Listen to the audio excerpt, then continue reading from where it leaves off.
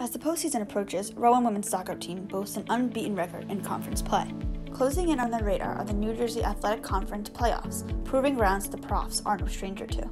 Last year, Rowan's squad, which featured a much older locker room, finished as runners-up, losing in the championship via penalty kicks. Among the veteran leaders was keeper Bristol. The backbone of that 15-win team, she took the freshman backup Calista Burke under her wing, as they both knew that the torch would be passed down to her for the 2022 season. Now Calista Burke is the Profs' commander in net, hoping to take this young, new team one step further than last year and capture an NJAC title. I love training with Bristol. We always hyped each other up during practice, and she always was like a big sister to me, like always led me through things and was there to help me and talk to me and stuff. Throughout last season, it was nice to watch things a little bit and like take a step back and just kind of see from like the sidelines of like how the game is played here and things like that, and just more prepare myself.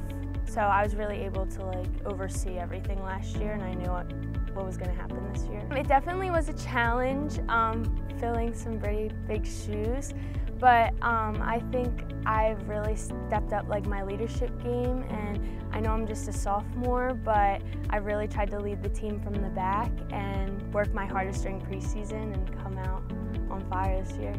She has great desire, her work rate's fantastic. We just had a fifth-year senior ahead of her who was very dynamic goalkeeper, has been through the trenches. So last year I think Calista worked extremely hard, pushed Bristol a whole lot, and we kind of knew this year she would be ready to go. She was ready to go. She would always say, I'm ready, I'm working hard throughout the summertime. But kind of separated herself because of her work rate and her desire to win, and that's a huge thing. And she's been really good for us so far. Last year I played a bunch with Bristol and we were super close, and I trusted her because she had been here for a while and she was such like a big part of the team. Even last year, like there were games where Calista had to play and I trusted her.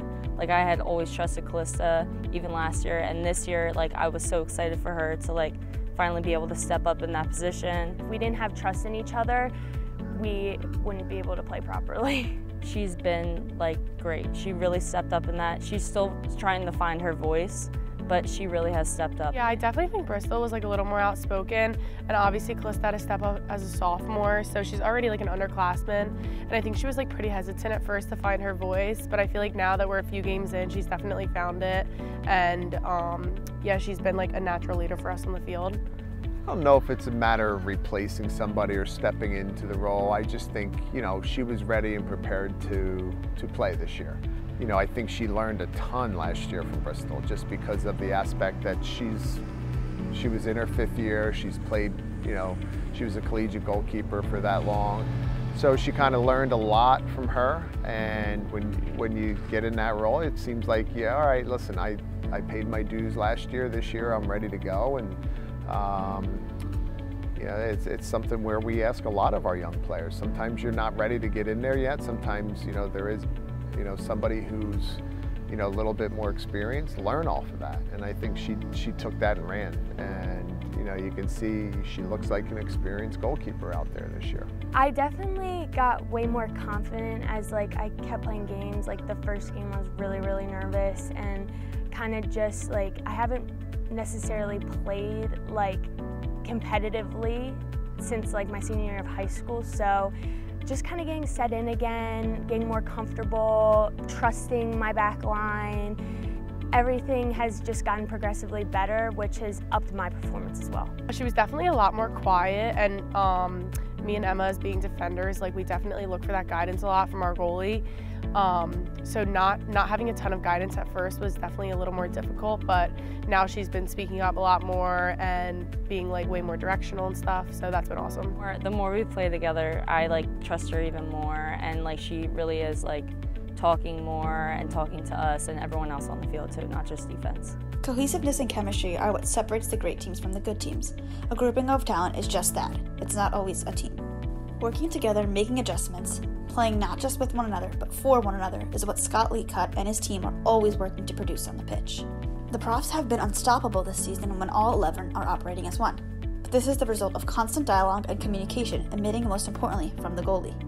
Having good communication with our goalie is very important because there's a lot of balls where like you don't know if she's gonna get it or you don't know if you should get it. Being able to communicate openly with her about that is important.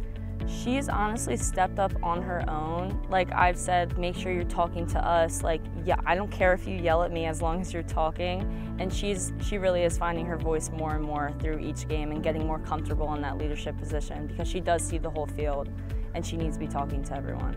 The goalie can see the whole field, and sometimes she can see stuff positioning-wise that you can't see. Her being able to direct us where to go and like let us know what she's able to see is really helpful. I think that I'm still getting used to how I should talk to my teammates and like what they understand, like what language to use to them that will click in their brains. But I think I'm getting better. I need to conduct from the back, be really loud, lead. But as a team unit, we just need to keep our chemistry and work together. Perhaps the most contrasting difference between the women's team this year and last year's is the age. The current iteration is much younger than ever before, showcasing only 2 seniors and no juniors. This definitely provided an adjustment period, but the Profs have taken it in stride and are not worried about the lack of collegiate experience on their roster. Last year was a little different where we had 3 4-year players in the back. This year we have 1 returning back, that was Emma, and she's playing with 3 different new people this year. So the adjustment with all of them is going to take a little bit of time. We're starting to gel a little bit each time. She's got to always be a little bit more vocal and a little bit more confident in what she's saying to them. But overall, I think for her, it's, she wants to win and she's going to do anything she can to help the team win. And that's, a lot of that is communication. And she's been really good so far. I think it's nice that we're all young. They're all very coachable, so they'll listen and like we're able to make changes. Nothing's really set in stone as it was last year. You're also looking at a roster that only has 2 seniors, no juniors, and the rest are freshmen and sophomores. So there's times that we have, 7 freshmen on the field. Seasoned veterans are a little bit different than younger players, and we're still getting to know each other. I'm starting to understand their mentality a little bit more and see, how far you can push them. You can be a little bit tougher with an older team because they know you. They know what the expectations are. Sometimes the younger players don't know what the expectations are. We're trying to build off of that and make sure that they understand, hey, how this program's run and how we do things. It's nice to see how they've come along. It is easy to lead when you get winning results, something that Calista Burke and the Profs have no shortage of. But a great leader has the support of their team no matter what, and this comes from relationships both on and off the field. Calista has forged strong bonds with her teammates and coaches, something that has been a huge help on the pitch.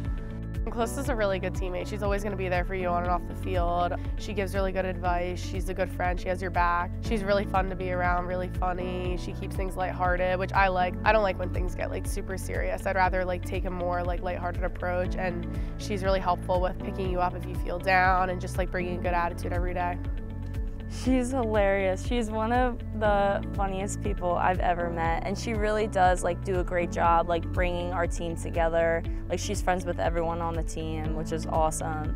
She's just a really good person. She's very loud. She's very loud off the field, and I think it's finally coming together on the field, and she's finding her voice on the field and getting more comfortable.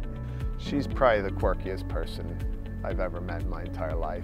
She is, I'll see her, we'll walk into a meeting and everybody's quiet and she'll be like, Coach Scott, how you doing today? Just personality-wise, she's, like I said, a little bit crazy at times, but it's also one of those personalities kind of people flock to.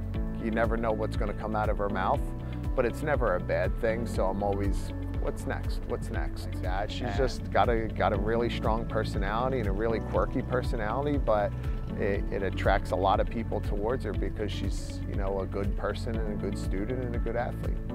So close they could taste it. When the Profs boarded the bus to come back from Trenton after their devastating NJAC championship loss last year, there was only one thing on Calista Burke's mind: next November. Now, as the team's keeper, she's fighting to get them back, and this time over the hump. A goal for this season is definitely to win the NJAC. I think we came so close last year. We really could have the potential to win it this year, and that's definitely been a big goal. I trust her more than anything because I know she'll make that save. and that's huge in the NJAC because we're going to be playing some really good teams this year, and I really do trust Calista, and I think she's going to be a huge part of this team, because she already is. Calista's going to be a huge factor if we win the NJAC or not. The goalie is like one of the most important people on the field, and she saves our butts a lot of the time. And she has our back, and she covers us. She saves us from bad situations that we get ourselves into. She's going to be huge for the upcoming season in the NJAC. She never really takes time off. And you can see during a training session, she's out there working. She wants to be the best she can be, and that's where the other people look at her and say, okay, you know, if she's working that hard, I can step that up and take this to another level. So she's doing exactly what she needs to do right now. She just needs to amp communication up a little bit and understand the position a little bit more, but it takes time, and we're looking forward to it. Like, I'll always have my teammates back through it all, throughout wins or losses, and I'm a team player, and I'm here to stay for a little bit.